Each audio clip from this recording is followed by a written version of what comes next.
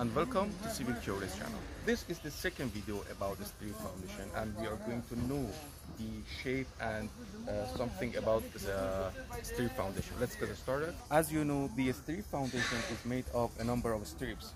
Look at this. This is the first strip, this is the number 2, and this is the number 3 in Y direction. And we have some strip in X direction. You can see. Let's come quickly. This is the strip in X direction, and the second, third, and fourth. These are the number of strips. In the strip foundation, some void will be formed like this, and we don't need to fill this void with concrete. In the strip foundation, the degree of this bending should be 135.